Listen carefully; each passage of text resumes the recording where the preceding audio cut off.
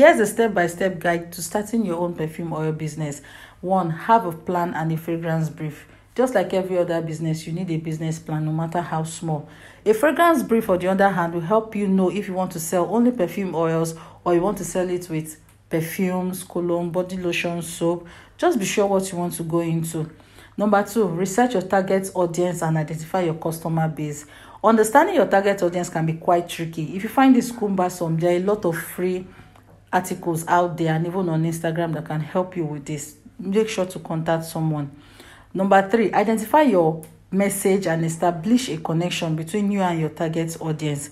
What this simply means is, how do you want to be seen? How do you want to be perceived? Do you want to be known as that person that sells fake perfume oils or original perfume oils? Do you want to be a solution or you want to be a means to a solution? Number 4, harness the power of scent marketing. How well do you know your scent and your fragrance? How well? Number 5, your marketing appeal must apply to all senses, especially the nose. In this business, the nose is very important amongst other senses. The last but not the least is have a trusted source. This is like the most important and you don't want to go wrong here. I hope you learned something.